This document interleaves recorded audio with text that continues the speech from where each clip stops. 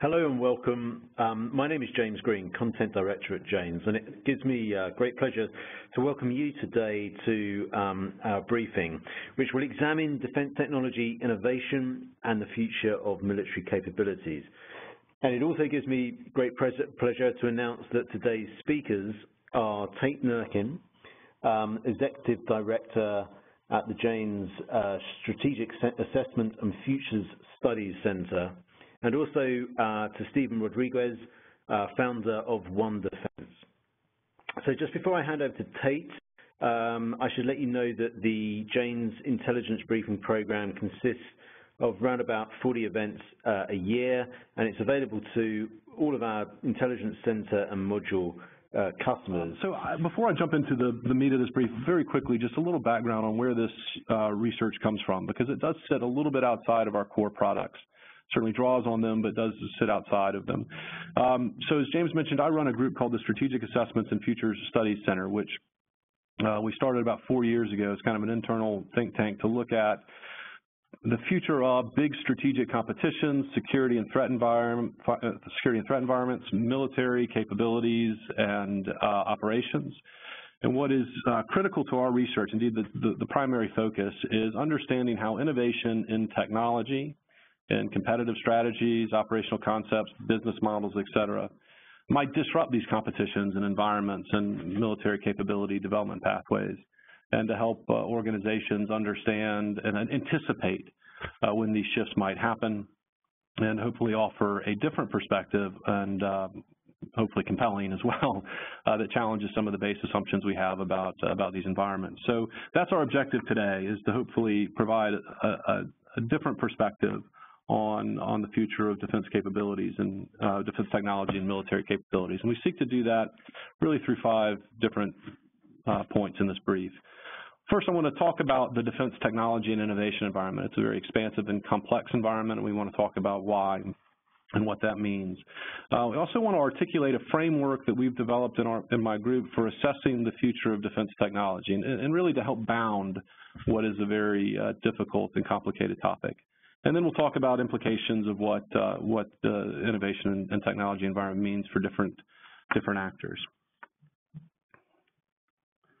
So we'll start with perspectives on defense technology, wonders at the threshold and the 4 revolutions. So I know we're on the phone and on WebEx, but somehow I can still sense that some are probably raising their eyebrows at that sort of phrase, wonders at the threshold, and wondering what it means and where it comes from. Well, it comes from this guy, Charles H. Duell, who was the head of the U.S. Patent Office a long time ago, at the beginning of the last century. And he said in 1902 that, in my opinion, all previous advances in the various lines of invention will appear totally insignificant when compared with those which the present century will witness.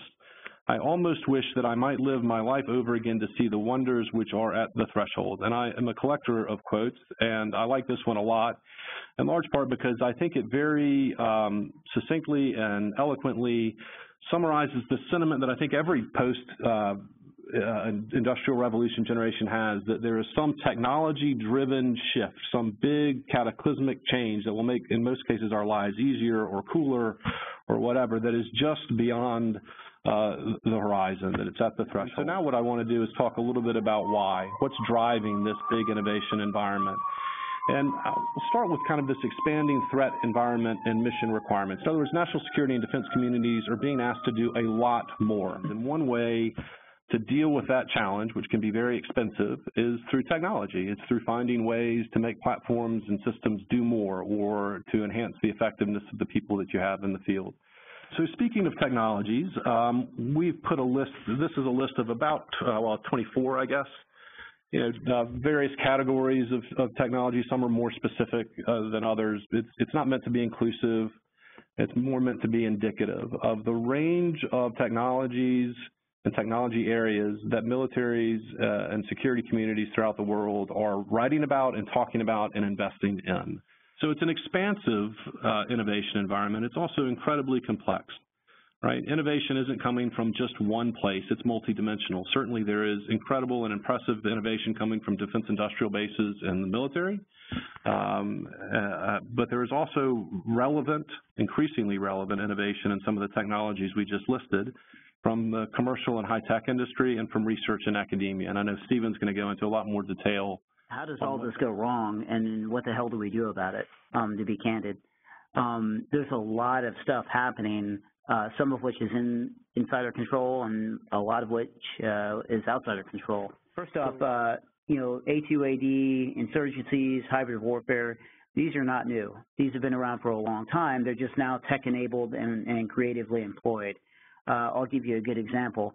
Currently, ISIS in Mosul was using quadcopters, not just one to videotape or provide persistent surveillance, but putting up multiple quadcopters to provide mesh networking and persistent comms that goes far and away beyond just, getting a camera on, advancing Iraqi troops.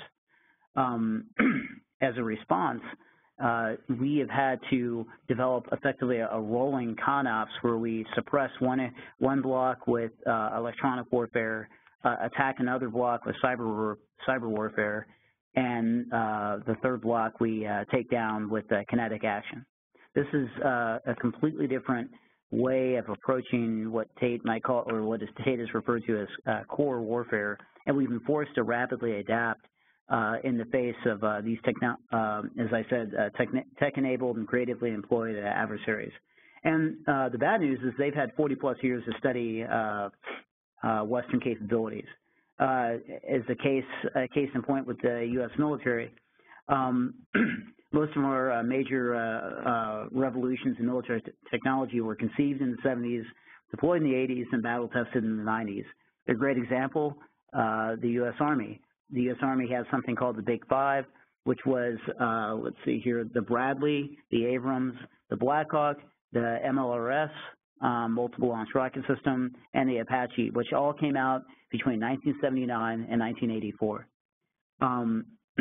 Meanwhile, our partners as well as our adversaries have been investing in capabilities that directly offset this military technology, things that Tate's already talked a lot about.